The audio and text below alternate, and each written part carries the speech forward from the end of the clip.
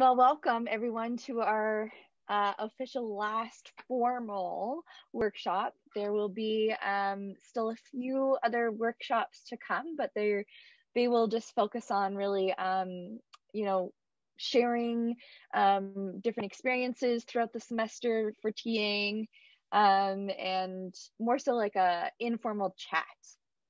Um, so if you haven't already, feel free to, say hi in the chat. And if you aren't on in the sandbox in Brightspace, we will be using that today. Please just send Allison a chat, your email in the chat, so that she can add you. Awesome. And let's get started. So before we get started, I would like to begin by acknowledging that the land on which we gather is the traditional unceded territory of the Algonquin Anishinaabe people. Awesome. And I'm going to make sure that, oh, perfect. Thanks, Allison. I wanted to make sure we were recording. Okay, so like the other workshops, we're going to start with a check-in. This check-in is a bit different than the others. But you're going to start by introducing yourself, and then, maybe share how things are going so far. We're a few weeks into the semester. I can tell you that I am feeling, a bit stressed out at times. Things are piling up. So, feel free to share whatever you would like, and know that it's always optional. You can choose to pass. Okay, so I'm going to create breakout rooms. Awesome. So you should be getting an invitation to go right now. Awesome. Welcome back, everyone. Hopefully you got to meet some new people. Maybe you guys, you may have shared something similar. Awesome. So for today's agenda, or today's plan, so we started off with our welcome. We're going to focus on balancing research, TAing, and other responsibilities. Look into some case studies of marking issues, key marking features in Brightspace that you could use to assist with your marking, and practice giving feedback, effective feedback, and proctoring tips if we have some time. It's a pretty busy day ahead of us, or busy workshop ahead of us, but awesome. So to get started, so being a TA or a graduate student means juggling many responsibilities such as research, courses, your TA positions, physical and mental health, your family, friends. You might not be in Ottawa. I'm currently actually not in Ottawa at the time, so you could be in a different environment where there could be more distractions, and so it's important to make a plan to kind of help you balance or juggle all these responsibilities. And so here we have a plan for online learning and work. And there's 8 different sections that you can fill out. This is only one version of a plan that you could use. If there's a better plan, if you know of another plan out there, feel free to use that as well. And so the first one is, taking care of your physical health, such as taking breaks or going for walks. The mental health aspect is, creating a schedule or scheduling in self-care. The goals could be creating SMART goals, and SMART means specific, measurable, accountable, realistic, and time-defined goals. Okay, so you kind of break it down into those 5 categories. Making a schedule, so you could try out new time management techniques. The workspace, so identifying what work environment works for you. Minimizing distractions and setting boundaries. So identifying those distractions and using boundaries to mediate them. You know, finding resources, so indicating who you can go to talk to if you need help. And your tasks. This could be for a specific day or throughout the entire week. So those are the 8 key sections that we're going to look at. And so you're going to head into a breakout room, the one that you were just in, and in the Google Doc, which will be posted in the chat. I think it's already there. Awesome. Thanks, Allison. I just did it. Yeah. Wanted you to get through that first though. Yeah, thanks. So you're gonna go to the Google Doc and find in the index, you're gonna find the plan for online learning and workspace, and you're gonna list a few ideas in each section. And as a group, discuss strategies, other strategies that could be included in this plan. And this could be also a great time if you have a different plan to share it with other group members as well. So are there any questions before we get into this activity? No questions? That's okay. And I just want to remind you all that share as much as you want. Some of this could be very personal to you. You don't need to share this with everyone. So as much or as little as you want, and that goes for all activities in this workshop. Okay, so I will reopen the breakout rooms. Oh, that's not what I wanted to do. Breakout rooms, open. There you go. Or maybe sharing a strategy that really works for yourself. Would anybody feel free to add in the chat or unmute yourself?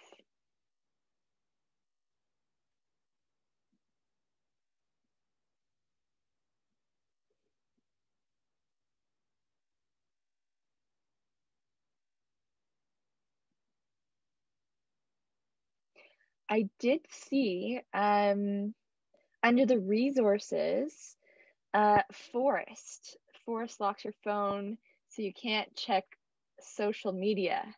That one seemed very interesting. I definitely think I could benefit from this one. Yeah. I use that one, Forest, and it's a really neat application. Like you can unlock different trees and things. That's so cool. There's actually a similar one for sleep as well, if you're prone to like using your phone until 3 a.m. where like instead of planting trees, you build houses, and like similarly it locks your phone. Cool. I love it. That's so cool.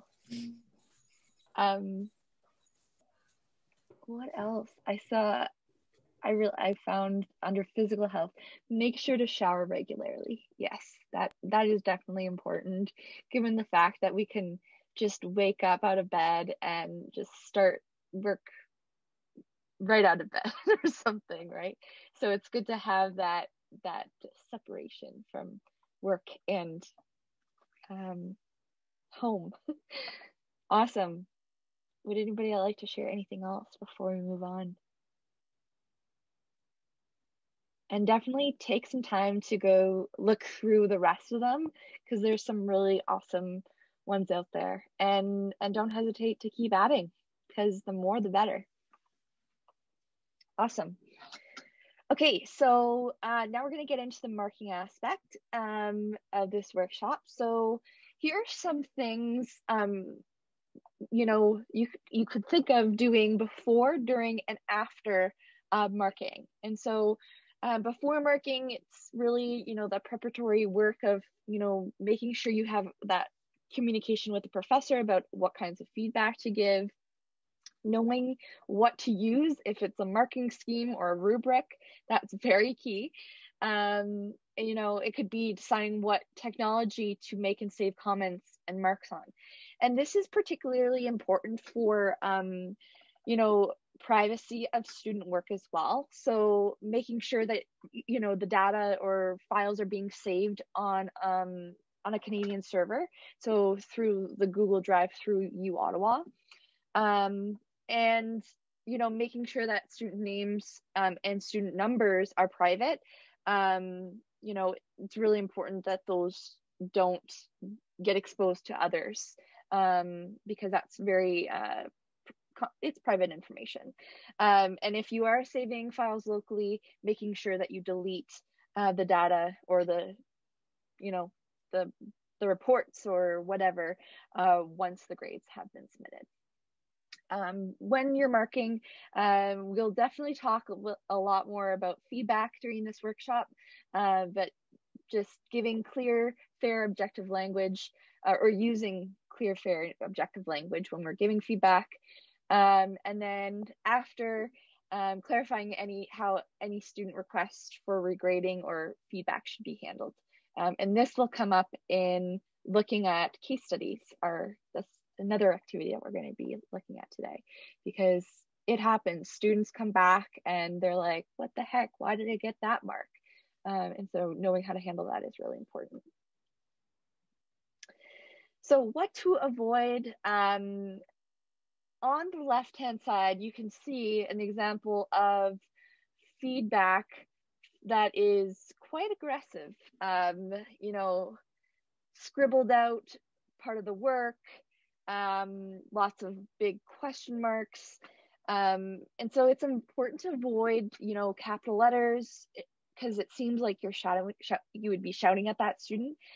Exclamation marks, question marks, or other marking that could be interpreted as insulting to students.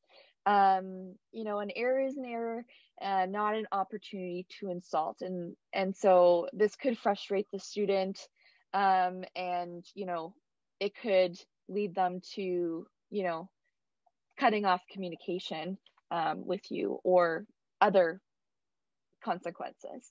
So on the other hand, Alicia, I'm sorry, could I jump in just for a quick second before you get to the do's? So this is something that actually comes up quite often when I review, because I teach lots of big classes, with hundreds of students, and so this comes up pretty often, and it especially can come up when you start seeing the same mistake over and over and over again. You're like, somebody did the same thing again. And I would just encourage you to keep in mind that this, these students are trying to, get through the course. Some are just scraping by and they're like, please, can I pass this course? If I fail it a second time, I'm out of my program. Some students are trying to get into their next professional program. And so they're there because they're invested in their education, and even things like, exclamation marks that can come across to them as shouting. So I just encourage you to really think about that student on the receiving end of that feedback. Yeah, great point, Allison. Thank you. So on the right-hand side, instead of, the opposite, maybe highlighting some of the points, the things that are done really well. So, if there's something that you find interesting or like, oh, great point, like allow them to be recognized, like recognize those accomplishments. And, another way to provide feedback is, coming back with thoughtful questions, allowing them to think a bit deeper, and identifying kind of things that they missed that, in a kind way, but so that they can know where marks have been taken off. Awesome. So we're now going to get into the case studies activity. You will be assigned to one of the 3 cases. These cases are just the titles of the cases. The cases are actually in the Google Doc. And what we'll be doing is improving the scenarios for these different marking situations. So you're going to be placed in your breakout room, and you're going to think of strategies and ways to, how you might improve these situations and what might you do to approach the situations by talking together with your group and then adding those comments to the Google Doc. And so once you're in your, once you're assigned into your breakout rooms, the case number associates with the following groups right here in this box here. Okay. And one last thing is whoever has the earliest first name in the alphabet, that will be the recorder. So recording ideas, putting things down in the Google Doc. And then the last first name in the alphabet will be the facilitator. So encouraging conversation and the discussion. Are there any questions before we get started? Awesome, thanks, Allison. Those are the instructions, right? Yeah, perfect. Okay, so you'll have about 15 minutes to do so. And I'm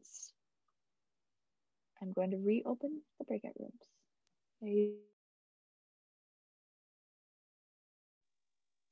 Hello. Hi. I have to go open those instructions myself now because I didn't pay attention to which one we were doing. We're case 3, I believe. Oh, thank you. Okay. And I don't what case 3 was though. Do we have that anywhere? Yeah, I have it. I have it open. Do you want me to just read it? Oh yeah. Sure, yeah, please. A student emails you, the TA, regarding their mark on an assignment. They've attached their own marked assignment and their friend's marked assignment, who has a different TA, in the email. They state in their email, my friend got a significantly better mark than me on this assignment, and we practically answered the questions the same. I believe your standards are too high, and I would like to be regraded. So what would you do? I have no idea. Nice. Cool. So it's on I like hearing that. It's good. It's hard enough. So it's on the Google Doc on top of page 13 there, where we can read it too. I mean, my first instinct would be to talk to the professor to see what he thinks is best. Okay. No. But if I looked over the copies and the answers were... Okay, moving on. So I'm just going to briefly touch over this. So in Brightspace, because of the pandemic and because everything's happening online, most likely you're going to be grading using Brightspace. And grades and the assignments tabs are the two most common tabs that you'll be really working in when marking and providing feedback for student reports, assignments, quizzes, whatever. Allison, do you want to just briefly talk about the class list option? Yeah, for sure. Do you mean downloading and uploading grades? Yeah, for sure. Okay. So I guess the big thing is that if you are going to be downloading, working in an Excel spreadsheet and then uploading again, is that when you do an export, you can export to a CSV file, comma separated values. And there's going to be a whole bunch, the column header is going to have, say, test 1 and then a little code after it. There's going to be very specific symbols used in the different columns. And my advice is just to keep those exactly as they are, and then enter the marks in the mark spaces, and then upload that file exactly as it is. Because Brightspace breaks very easily and doesn't understand if you do anything even a little bit different. So awesome. That's it. Yeah. Cool. Thank you. Okay, so this is just an example, and you'll be able to see this today once we get practicing giving feedback. But can you guys see my mouse pointing out here? Yeah, so this top bar is it's an interactive bar, so you can add shapes, check marks, comments. So here's an example of that. But also, if you have a tablet, you can use your stylus and actually write on the Brightspace app when you're marking. Some people don't prefer it as much as, but it is a way. And on the right hand side, there can be rubrics that you can automatically input, and then giving overall feedback is really important. So just, summarizing the main points of the students' work and giving them feedback to work on for next time. I think I'm going to, just for time's sake, I'm going to skip over this slide, but it's there to go back to. It's just talking about that there's benefits and trade-offs of feedback, but generally feedback is very beneficial for student learning, as lots of research has shown this. Okay, this is what I want to get to.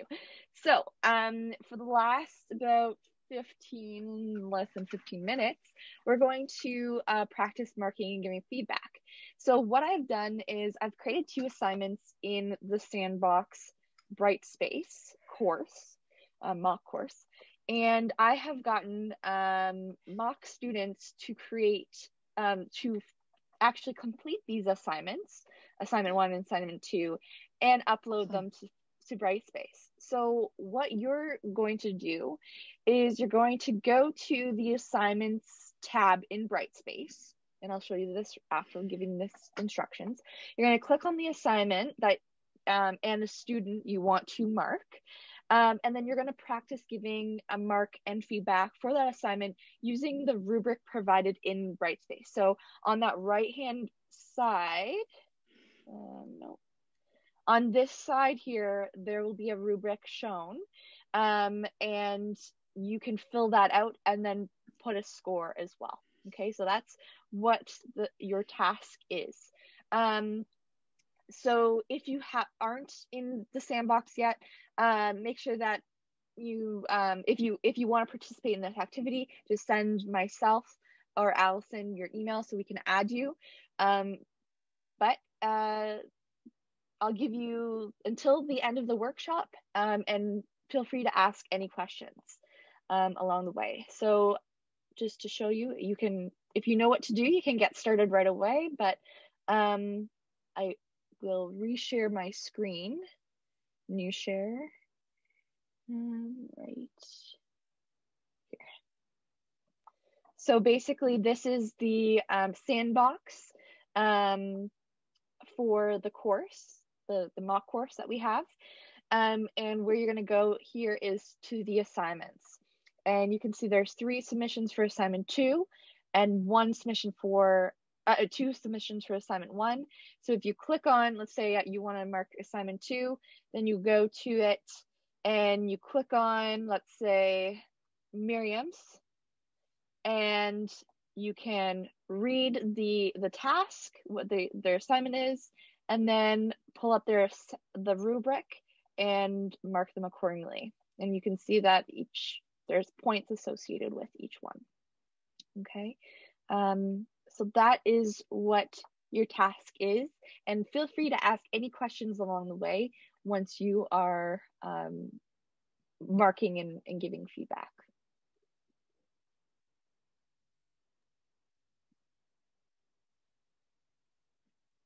So I'm going to go back to my PowerPoint so that I can give you guys the instructions.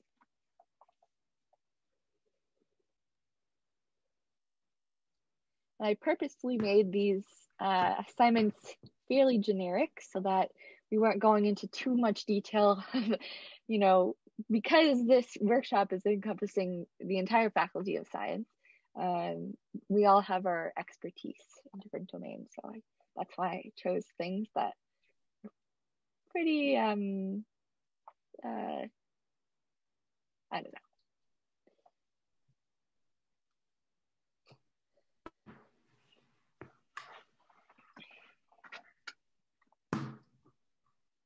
And a big thanks to those who were the guinea pigs for completing these assignments so that we had some things to mark.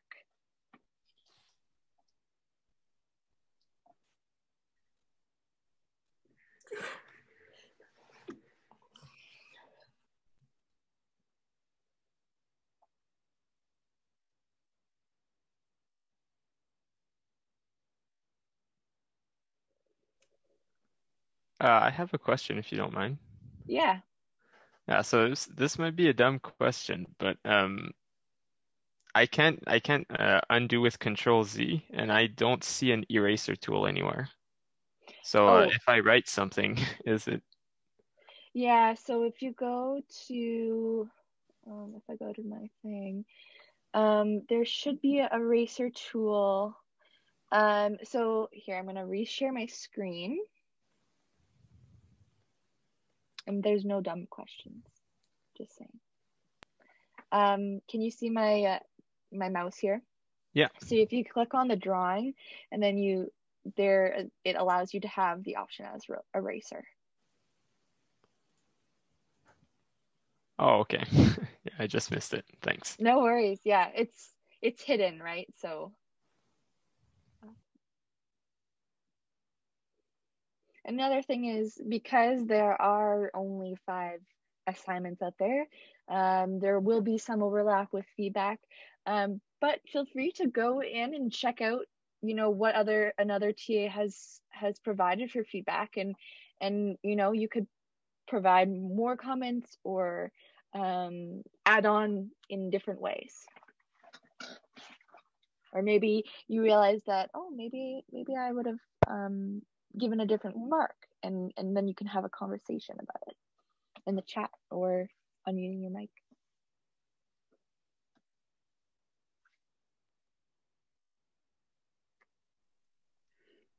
So I guess I'm seeing if you've made a rubric, there's no other way to give a mark except to go through that rubric. Is that right? I think so. Or you can overpower it. So like what that means is you just disregard the rubric Yeah. and you just put in the mark manually. Got it. I could go into the grade book and do it. Yeah.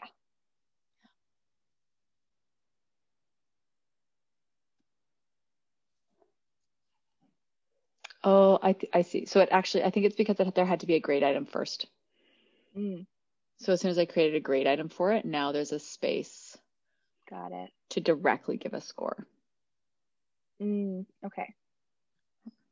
Interesting. I did not know this. Learning new things every day. Yeah, exactly. Alicia, I have a question about publishing grades. Yeah. So I know that there's an option in Brightspace, I think, you can like save them all as drafts and then publish all the grades all at once. Are you going to go over that at all? Instead of like publishing the grades like each time? Yeah. I'm not sure how to do that though. Once you have your grades in, so typically for like if you had like a group for like you're marking lab reports, you mark all the students that you have, and they all should have the saved grades in there. And so let me share my screen. That's a good question. Thanks for bringing it up. I'm not sure if this will, don't save. Okay, so usually you have under like class list, and then you would find your group that you would have. But in this case, there is not, or maybe it's groups. There you go. So in your group, then you would go to, no, maybe it's,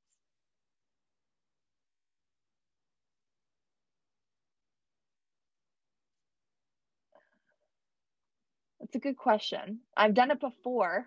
I think it's just a little bit trickier with this setup because we don't have a full class.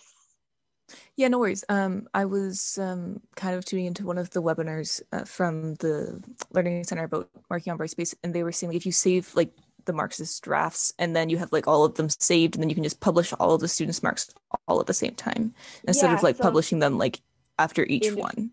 Yeah, for sure. But I forget how to do that. Oh, exactly. There it is. So okay. You click it right there. But this would be for all of the students. If you had a specific like group of students that you were marking, you would go to groups, and then you would have a group that that would already be created at the beginning. And then you would have all your students, not everybody from the course, but just your students that would look exactly like this as well. And then you could publish. It would awesome. be the same thing. Thank you. Yeah, no worries. Yeah, because it's such a pain and so time consuming if you go here and then you save as draft, but then you go in each one at a time and publish, it saves a lot more time if you can publish all feedback at once. And that's usually, the professor of the course gives you the go ahead. Typically if you're in charge of marking a certain amount of things for a student's work, it's in order for them all to be published at once, so that there's no like, oh, I got my assignment, but why did they got their assignment, but why didn't I get mine, right? That's the whole purpose of the publishing feature. The saving feature, so saving it once you marked it and then publishing it once you got the go ahead that they can, if that makes sense. It does, yes, thanks. Cool. Yeah, so I'd also say that people have access, everybody in here has access to this Brightspace sandbox, at any time. So anytime you have to do something, if you want to go and practice something, go right ahead and create a new assignment and do a submission to it and, play away. That's what it's here for. So. Yeah. And I do realize it's 1 o'clock, so I'm just going to wrap up. Here's a few proctoring tips that, these slides will be available on the Padlet, so feel free to just read them over. And if you have any questions, feel free to contact me or Allison and I. And so moving forward, if you have any questions or recommendations for other teaching assistants, at the bottom of that Google Doc, you can, put your comments, feedback, questions, recommendations there so that others can see that as well. And, this is recorded, so the recording will be uploaded, and there's a lot of great resources on the Padlet as we've been going through this workshop series. So definitely keep that link handy, because you don't know when you'll need these resources available. Like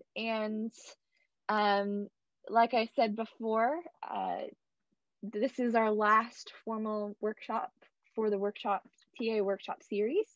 Thanks everyone for coming and participating in this workshop today. It's so nice to get to know more of you. This is not the end though.